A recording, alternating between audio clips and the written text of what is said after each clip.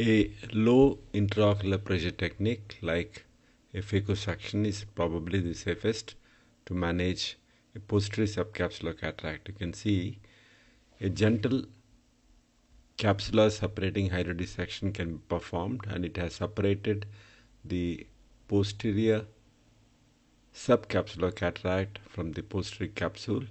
There is a central circular zone of capsule which is exposed to the fluid pressure, so low fluidics is of extremely important in managing these cases.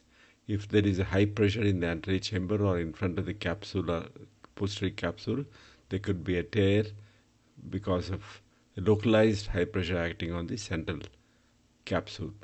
So the nucleus and epinucleus mass now can be removed by trisecting it, so that the tunnel that you have created is not enlarged or the collagen is damaged.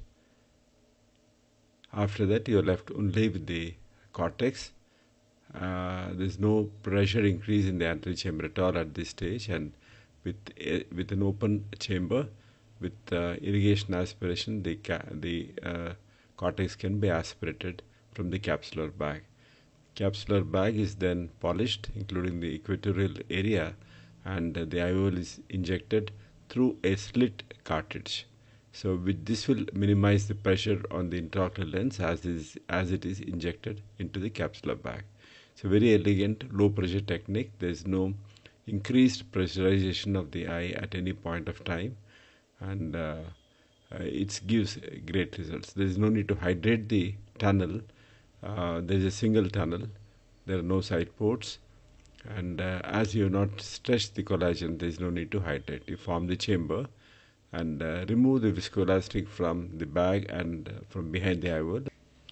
The surgery is done under topical anesthesia, and the eye is kept open immediately after surgery so that the patient is visually rehabilitated. Thank you.